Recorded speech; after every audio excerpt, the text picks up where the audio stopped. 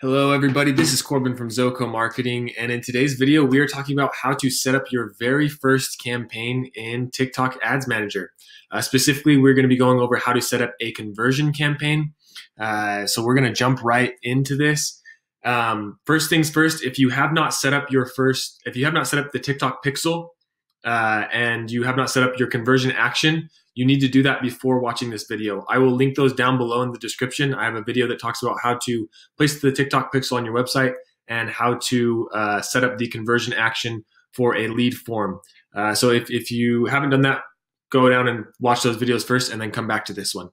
So we are starting inside of the TikTok Ads Manager, and we're going to click on Campaign and get this thing started.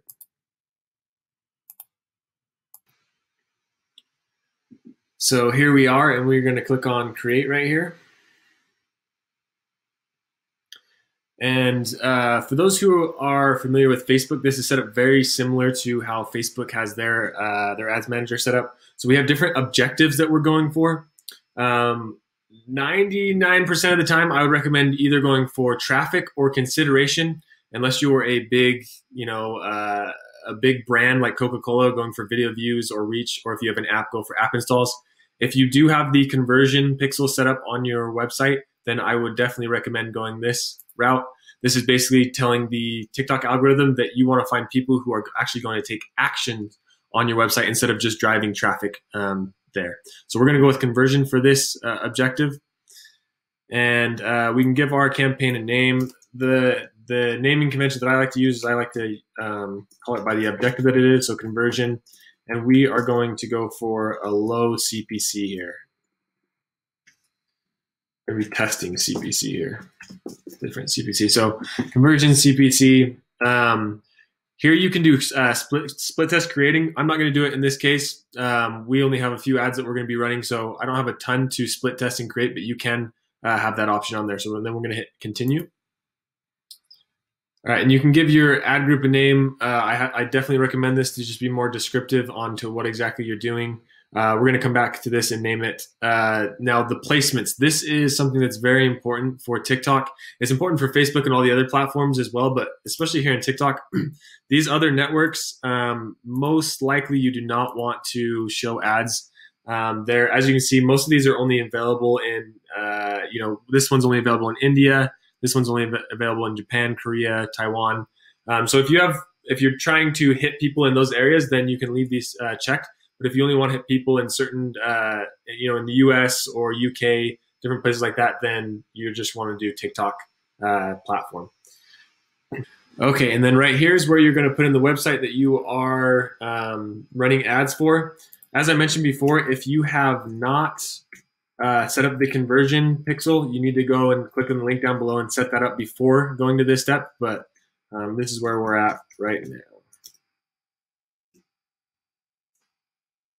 So we hit enter, and then it finds our pixel for us once you've selected your website. So this is the pixel that we set up, and then we need to select the correct event. So we set up a page view event, and then we also set up the form submit, which is what we really care about because that's actually when somebody gives us their information.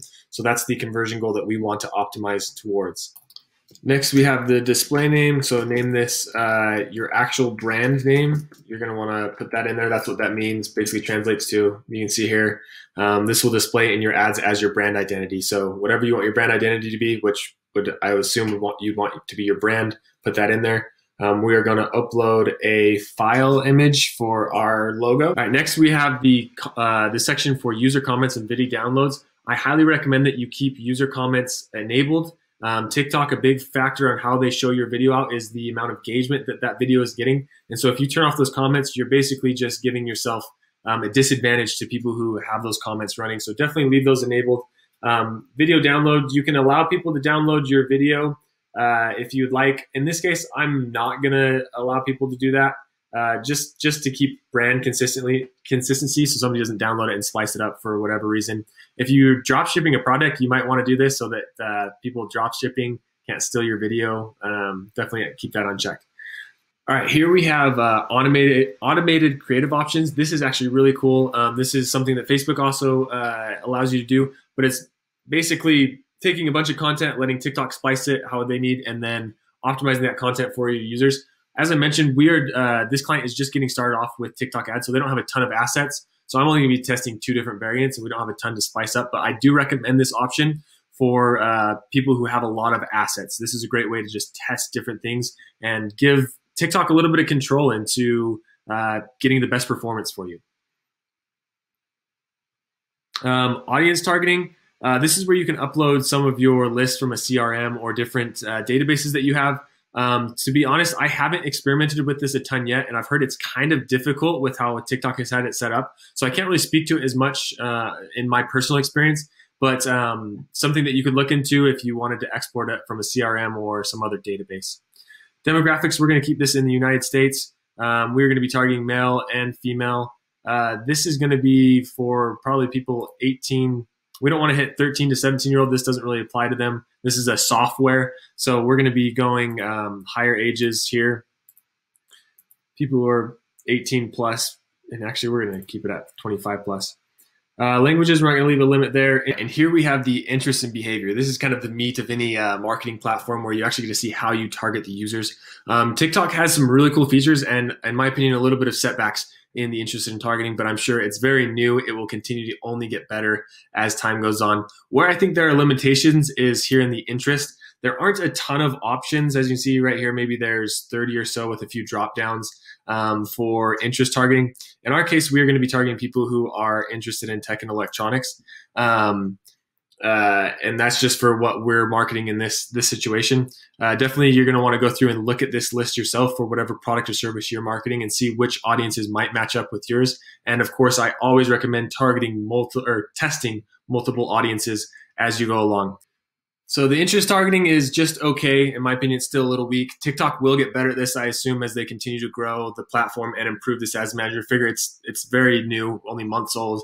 But where it is winning and where I'm loving it, especially from an e-commerce standpoint, if you run an e-commerce store, is this behavior right here. This is super cool. What you can do is you can tell TikTok, I want to find people who have watched the whole video, liked, commented, and shared things that are related to, if we're going down here to fashion, there's outfits, for instance, that will be huge for any e-commerce person out there. I've run this audience and it has been awesome.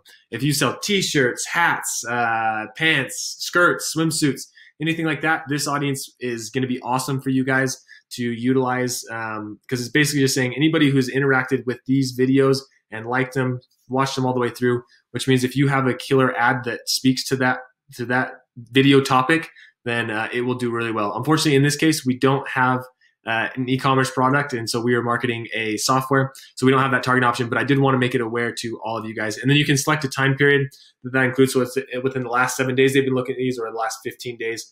I think very powerful, and I've seen it work very well in accounts that I've run. So, but we're going to exit out of that, like I said, because we're not running it for this example, and we're going to uncheck all these. All right, so category targeting, very powerful. Look into it if you're in an e-commerce store or if one of the categories fits into what you're marketing. Device, we're going to leave that as is. And then for budget, this you do need to run at least $20 a day, unless they've changed that. I believe they make you do $20. Yep, so $20 a day. So you have to run at least $20 for this one. We're going to be running $50 a day.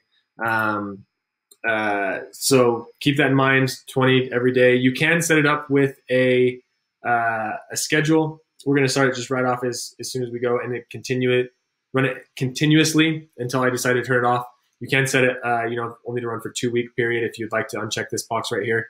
You can select specific times. This is great if you have a product that might sell better in the morning, afternoon, late at night, or if you have data that shows the hour of day that people might convert more. But if you don't have that data, I just recommend keeping it all day. But something powerful that you could use, or if you sell, like if you're a restaurant and you want to advertise during lunch or dinner, you can select those specific times.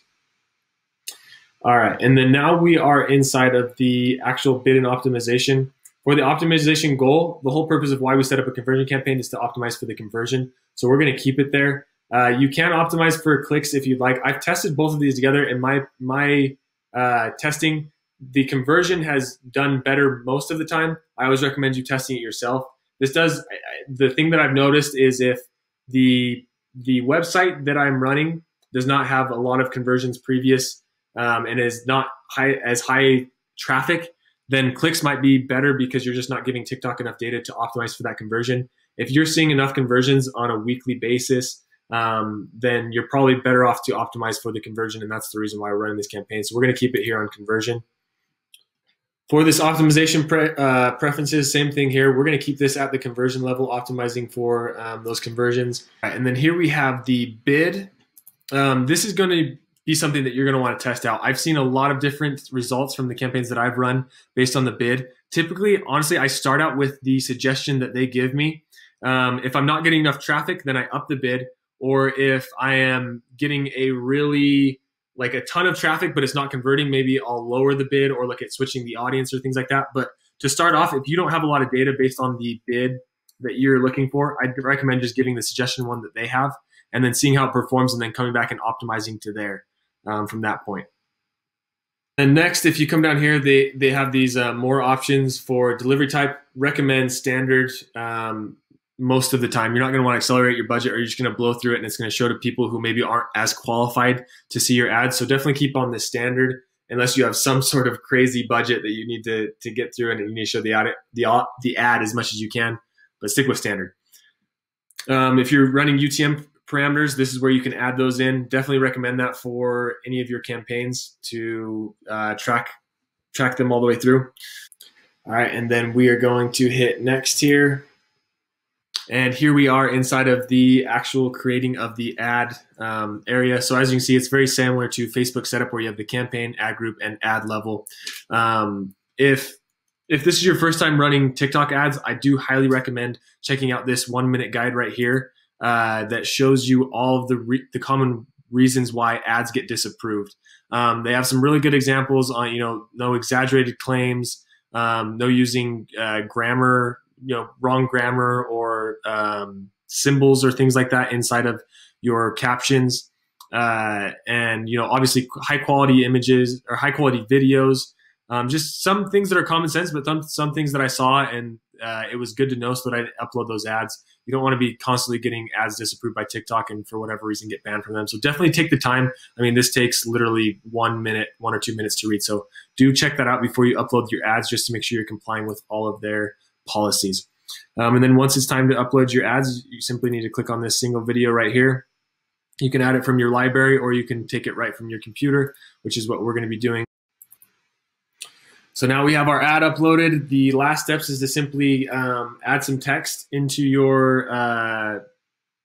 for your caption.